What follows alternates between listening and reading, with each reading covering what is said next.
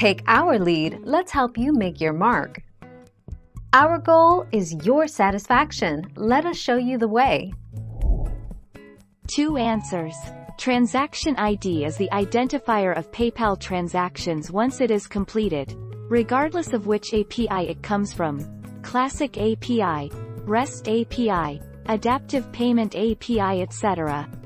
It will be issued if and only if the transaction has been completed.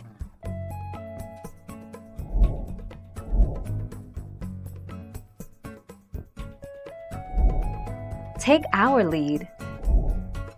A transaction ID is a series of letters and numbers, an alphanumeric string, in technical terms, that's 10 to 30 characters long. Each one is generated based on the user's location, the current date, and the offer ID. This ID is generated based on the user's location, the current date, and the offer ID they clicked on.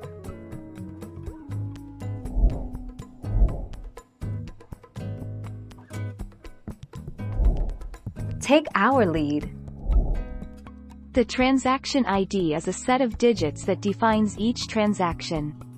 Usually, the key consists of numbers and letters and looks like a 12 to 18-digit code. If a cardholder wants to track a particular payment, the transaction ID is required. The ID is also needed if the consumer has an intention to request a refund. Thank you for watching. Please subscribe and hit the bell notification.